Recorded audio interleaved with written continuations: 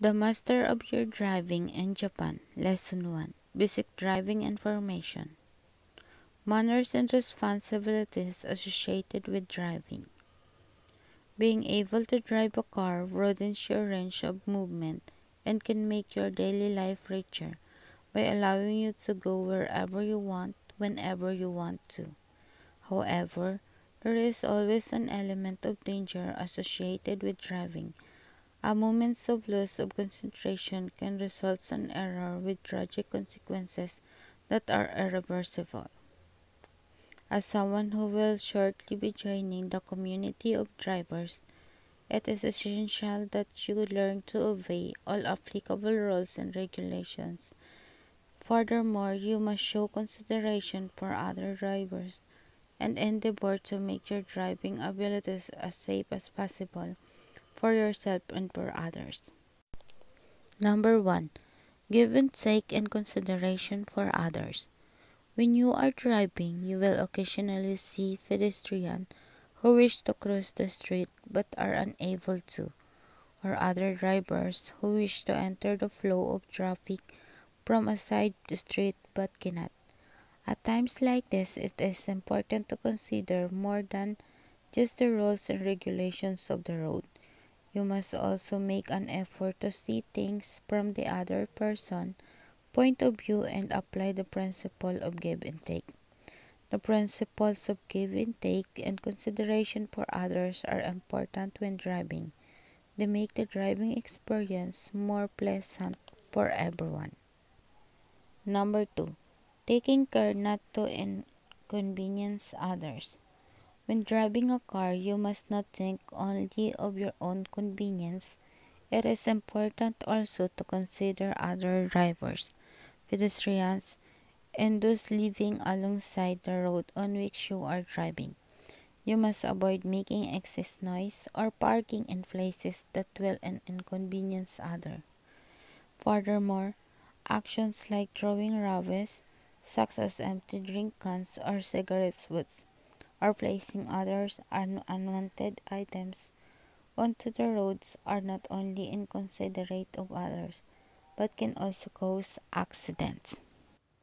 Number 3. Ensuring the safety of passengers.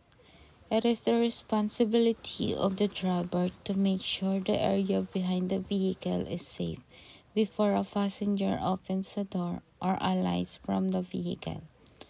It is also important for the driver to lock the doors in order to ensure that passengers cannot open them accidentally. Point. Child locks doors. When the child lock lever on a rear door is in the lock position, it is not possible to open the door from the inside. Using the child lock feature is an effective way to prevent accidents caused by children playing with the door handle. Using child seats. Child seats are effective in reducing injury on the occurrence of an accident and in preventing children from interfering with your control of the vehicle while it is in motion. A child seat should be used for any child who is too small to wear a seat belt. In particular, use of a child seat of the approximate size is required for preschool children.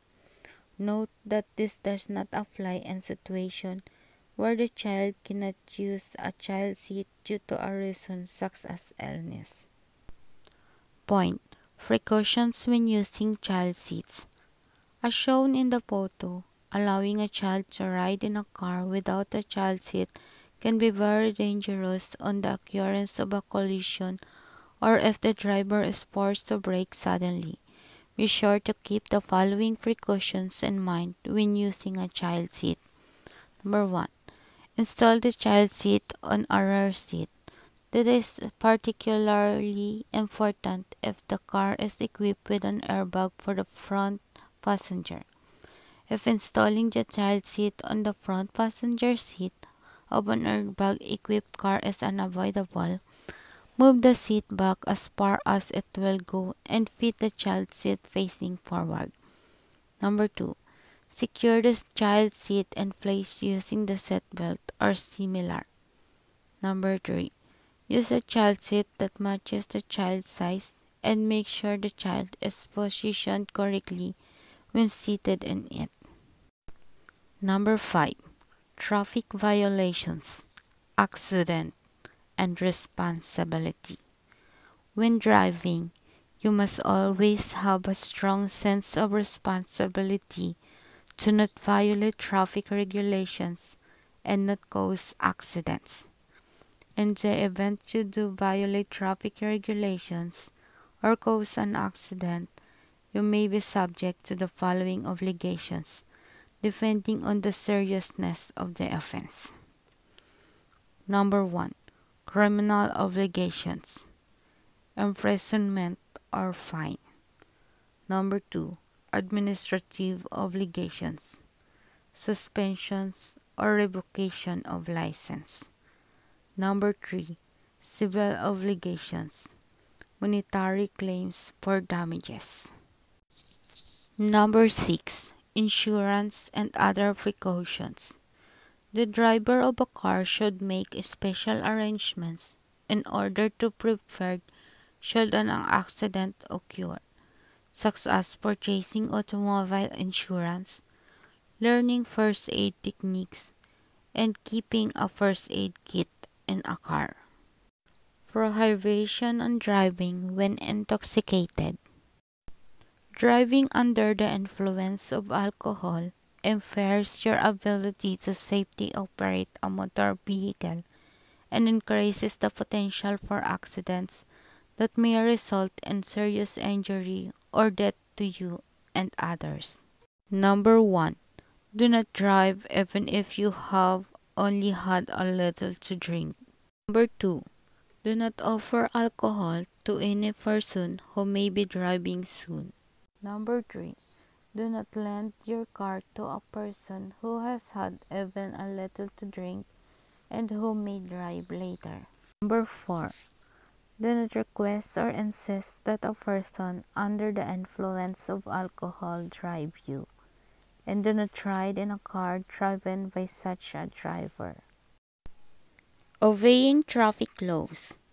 Goals of the Road Traffic Law. The Road Traffic Law establishes the basic standards for traffic on the roads. It has the following aims. Number 1. To prevent danger on the nation's roads. Number 2.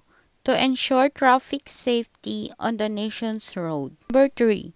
To promote the smooth movement of traffic on the nation's road. Number 4. To prevent problems, traffic pollution, arising due to the road traffic. Obeying traffic regulations and safety. The roads are used by a large number of people and vehicles. If even one of the many pedestrians or drivers take the attitude that everything revolves around me and ignore what the others are doing, confusion and accidents can result. At the very least, acting in such a manner is inconsiderate to others, even if you are not aware of it yourself. Traffic regulations are common rules that people who use the roads must obey in order to ensure safety and permit the smooth flow of traffic. Drivers have a social responsibility and obligation to obey traffic regulations and to avoid causing danger or inconvenience to others. Preparation for driving. Planning your trip. If you fail to plan your trip ahead of time, you run the danger of getting lost and becoming anxious due to the worry of arriving late. This can lead to hazardous behavior, such as passing other vehicles recklessly. Before starting out, decide on the road you intend to take. A map can be a useful tool, and be sure to allow sufficient time. It is always a good idea to allow a little extra time just in case. Your physical condition. If you are tired, sick, or worried about something, you may find it difficult to concentrate and make sound judgment. This can lead to accidents. If your physical condition is not good, either avoid driving or wait until you are feeling better before starting. If you drive when you are tired, sick, and worried, you maybe cannot see, maybe mistake what you see, maybe don't even notice. Make no judgment, make delayed judgment, make mistaken judgment. Fail to control the vehicle, fail to control sufficiently quickly, fail to control correctly. Prohibition on driving when fatigued. You must not drive a vehicle when you are fatigued or under the influence of narcotics, amphetamines, pain thinner, or similar. It is also inadvisable to drive after taking cold, headache, or other medication that causes drowsiness. Appropriate clothes for driving. Four-wheeled vehicles. You should select clothing that will not impair your ability to control the vehicle.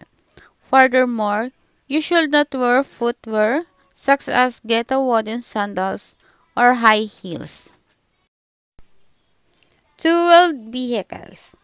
To drive a two-wheeled vehicle, you should wear a correctly adjusted motorcycle helmet and clothing that reduces the exposure of your skin as far as possible and protective equipment.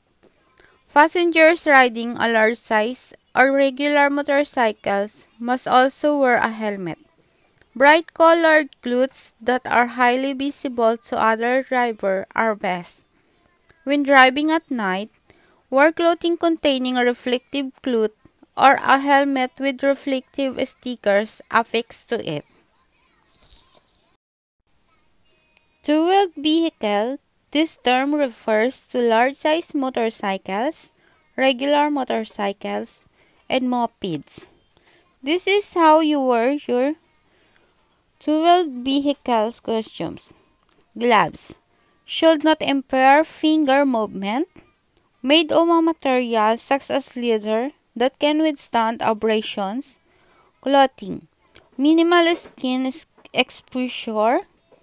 Easy to move around in. Bright, highly visible colors. Boots. Boots with heels, no ties or laces, made of leather. Helmet. GIS mark, PSC mark. The helmet should bear one of the above marks. The helmet should be the correct size to fit your head. Quick hint. Precaution when wearing a helmet. Be sure to secure the chin strap. Do not wear the helmet pushed back on your head or low over your eyes. Never continue to use a helmet that has been involved in a collision. Even a single strong impact will substantially reduce the function of the helmet.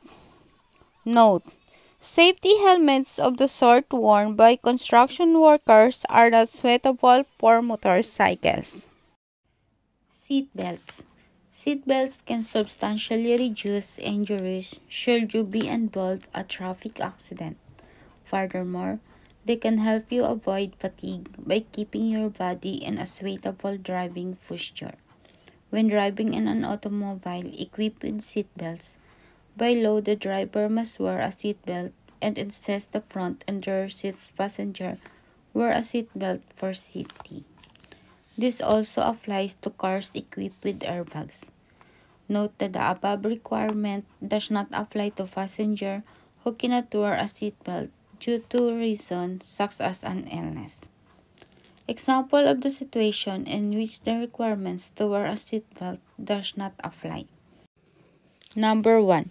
If there are not enough seatbelts for the number of passengers, for rear seat only. Number 2. If it is inappropriate to wear a seatbelt due to a medical condition such as injury, sickness, or pregnancy. Number 3. If it is not possible to wear a seatbelt in the approximate manner because your height when seated is too low to see sufficiently or similar. Number 4. When reversing the vehicle, driver only. The correct way to wear a seatbelt. Shoulder straps should not pass across your neck and should not be too slack. Lap belts should wrap around your pelvis and be somewhat tight. Sit back in the seat and do not recline the seat. Be careful not to twist the seatbelt when fastening it. Insert the metal tip of the seatbelt fastener and push until an audible click is heard. Pull to make sure it is correctly fastened and will not suddenly come loose while driving. If you are not wearing a seatbelt, there is a danger of hitting your head against the windshield. Point. Supplementary Restraint System, SRS, airbags. Some people think they do not need to wear a seatbelt because their cars are equipped with airbags.